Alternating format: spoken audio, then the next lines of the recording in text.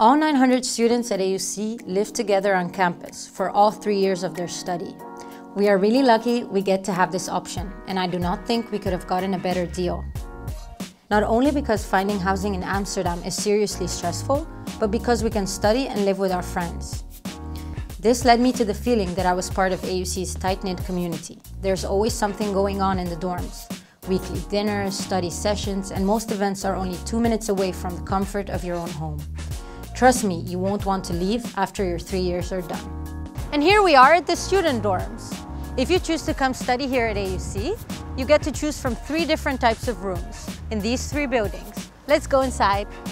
There are 3 general types of rooms, and I'm going to show you an example of each. I want to emphasize that when you arrive at AUC, your room will be unfurnished, meaning you need to buy your furniture and appliances when you get here. It may seem a bit daunting at first, but it's actually very manageable. There are a number of Facebook groups where you can buy items from fellow students. You can arrange to buy furniture from former tenants over the summer, or even go to IKEA. We even have a laundry room in 2 of the 3 buildings. It's not free, but it's convenient. The first type of room I want to show you is the single. This style of room is the most common on campus, with around 600 rooms of the 900 living spaces being single studio-style rooms. Each of these types of rooms have their own bathroom and kitchen facilities. I love having my own space. As you can see, for me, books are a must. Many students get creative with their furnishing, and there are all kinds of possibilities for decorating your room to your liking. You can always indicate a preference for a certain style of room when you're applying to AUC. The earlier you apply, the more likely you are to get your first choice.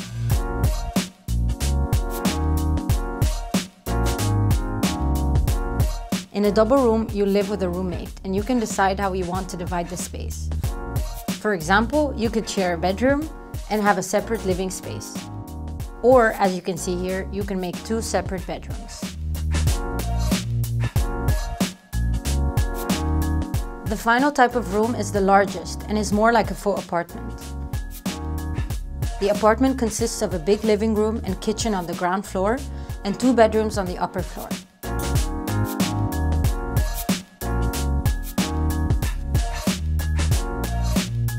Each bedroom is shared between 2 people. Being the largest of the apartments, it's certainly the most social option. I've even had friends who've moved out of their single rooms into a 4-person room.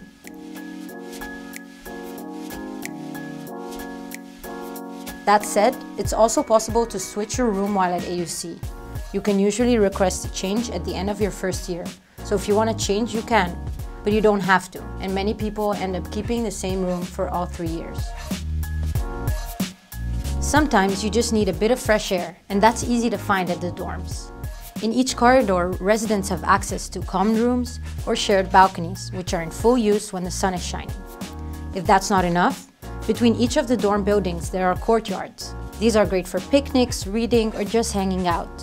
During the year, there are events that take place where all AUC students come together to celebrate.